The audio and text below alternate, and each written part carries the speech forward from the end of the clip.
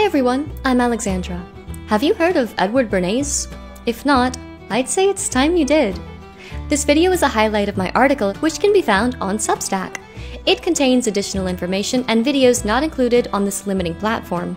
For more information like this, please consider becoming a subscriber today and receive access to my email newsletter, my comment section, full archive, and more. Let's get started. Edward Bernays may not be a household name, but he's left his fingerprints on nearly every facet of life as we know it. In the early 1900s, he started using propaganda to shape narratives and control what people think, buy, eat, drink, and so much more. His work has had a negative effect on people and has caused an untold amount of suffering, harm, and loss of traditional values. It's time to learn who Edward Bernays was and what he did, so you can make informed decisions for your life instead of ones possibly driven by propaganda. A pioneer in the field of propaganda, he's also referred to as the father of public relations. Bernays believed that public relations is not a gimmick, but a necessity. He argued that public relations could be used to shape the response of a general or particular audience. He understood that perception often mattered more than reality. Bernays was born in Vienna, Austria, in 1891, and later his family moved to New York City. He graduated from Cornell University with a degree in agriculture in 1912. One of Bernays' major contributions was his groundbreaking book titled Propaganda, published in 1928, which rebranded the term propaganda as a consistent, enduring effort to create or shape events to influence the relations of the public to an enterprise, idea, or group. In it, he expounded his belief that an invisible ruling elite could control the masses through psychological manipulation. He discussed how public opinion could be swayed by appealing to people's deep emotions rather than rational thought. His book Propaganda also popularized the term Public Relations Council as a euphemism for propagandists. Bernays wanted to distance himself from the negative connotations of the word propaganda. The link to the full PDF of his book is found in the description below.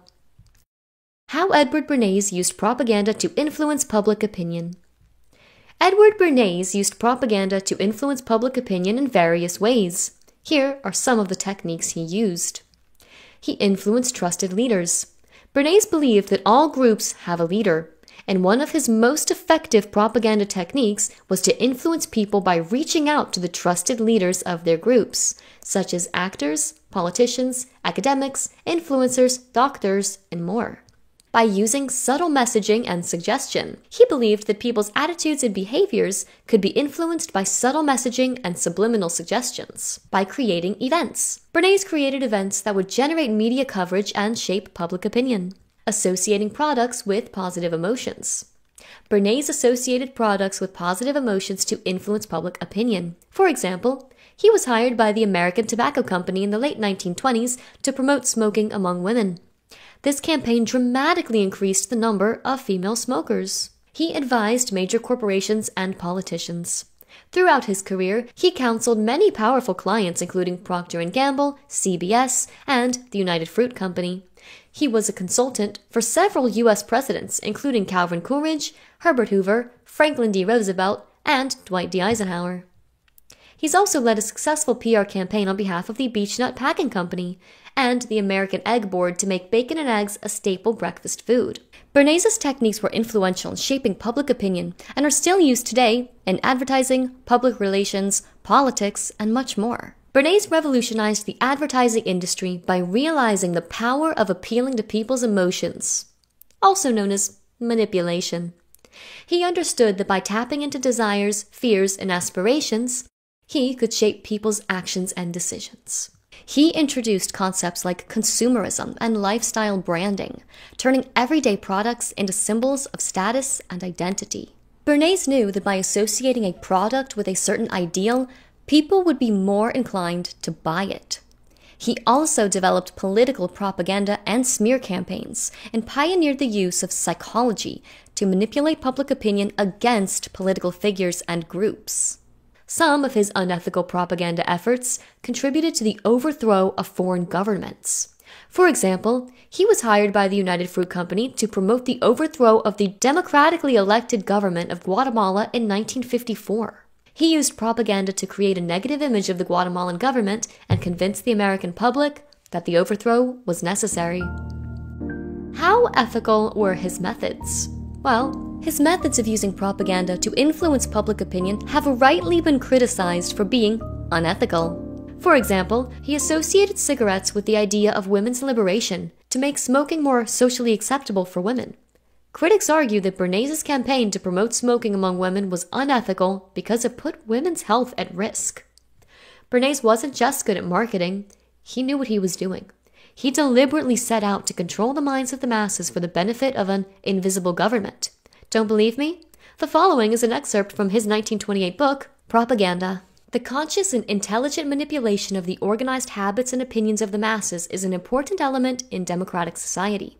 Those who manipulate this unseen mechanism of society constitute an invisible government, which is the true ruling power of our country. We are governed, our minds are molded, our tastes formed, our ideas suggested, largely by men we have never heard of. This is a logical result of the way in which our democratic society is organized.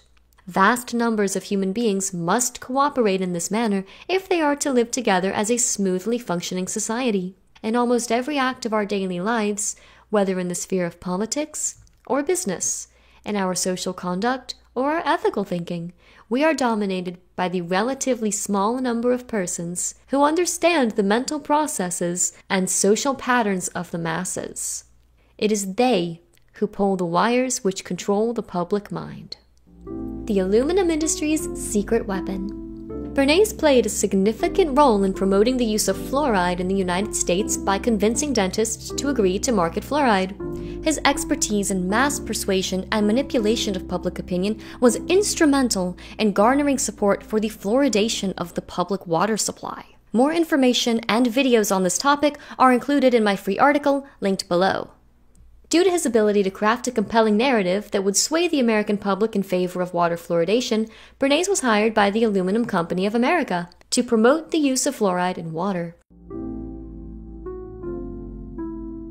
He convinced dentists to endorse the use of fluoride by making them believe that it would prevent tooth decay. However, critics argue that Bernays' campaign was unethical because it downplayed the potential health risks of fluoride. They also faced widespread skepticism and opposition from a public that was wary of government intervention and potentially harmful chemical additives in the drinking water supply. Leveraging his understanding of human psychology and his ability to shape public perception, Bernays launched an aggressive campaign that positioned fluoride as a critical component of good oral hygiene. He skillfully associated the chemical with respected authorities such as dentists, scientists, and trusted public health organizations to gain the trust of the masses by appealing to authority while also emphasizing its benefits for children's dental health. Because what parent would want to gamble with that, right? The company Bernays worked with patented the formula for the first fluoride toothpaste. Norman Rockwell drew some of the propaganda campaign art. To reinforce the message and dispel any lingering doubts, Bernays enlisted celebrities, doctors, and influential individuals to endorse fluoridation. He successfully generated media buzz around the topic by orchestrating press conferences, penning articles for popular publications, and ensuring that proponents of fluoride received ample coverage. As a result, his efforts shifted the national conversation on fluoride from one marketed by fear and suspicion to one centered on scientific progress and improved public health. I won't say it here, but do those tactics not sound eerily familiar to what we all lived through a few short years ago?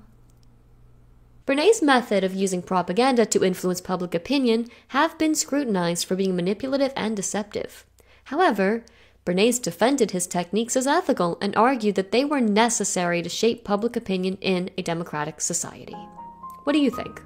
The Sigmund Freud connection. Did you know Edward Bernays was related to Sigmund Freud? Bernays was Freud's nephew, and his mother was Freud's sister. He grew up in Vienna, Austria, where he learned all about Freud's theories on human behavior. Bernays often referenced his uncle and his relationship to him, creating the impression that he had a special understanding of human psychology and behavior by virtue of that family connection. He used this connection to Freud to promote himself as an expert in the field of public relations.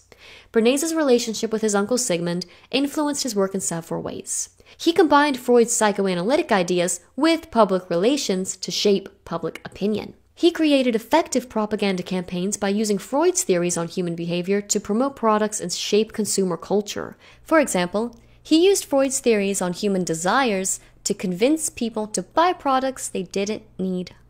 He takes impulse buys to a whole nother level.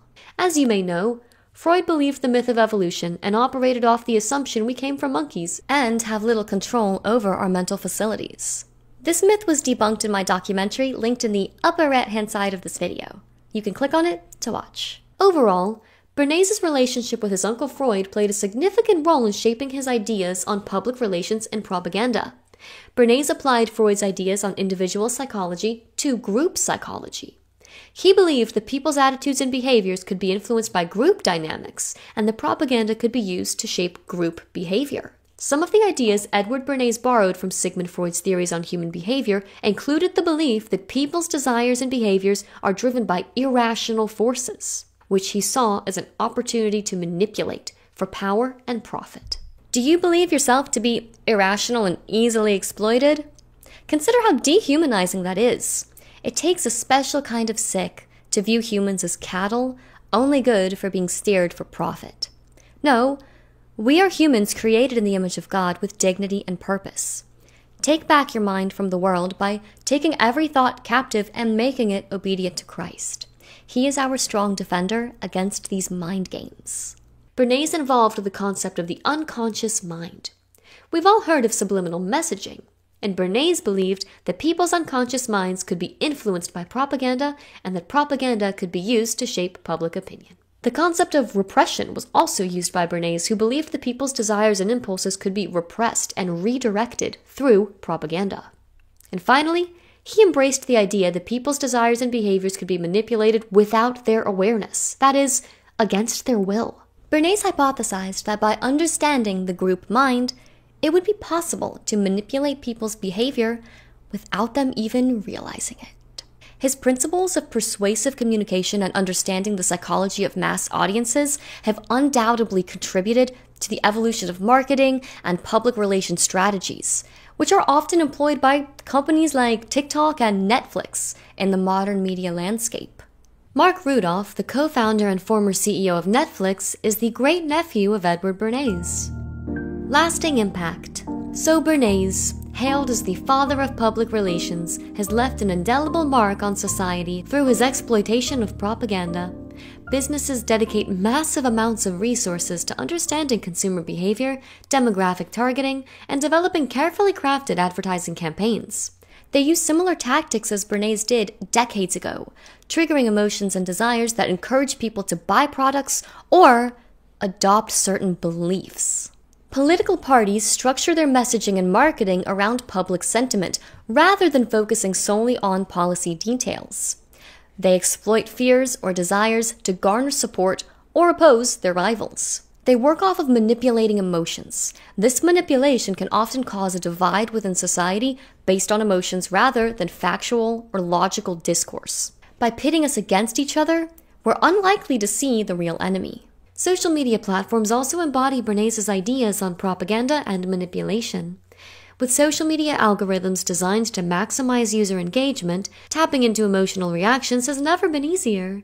Sadly, clickbait and more outrageous behavior is becoming normalized in a bid for the public's attention. Just as Bernays removed the guilt from housewives by putting instructions to just add an egg on boxed cake mixes in order for them to feel like they were still baking for their family, our phones have removed the guilt of consequences by giving us the ability to access all sorts of knowledge of good and, let's be honest, mostly evil, with a single swipe of a finger.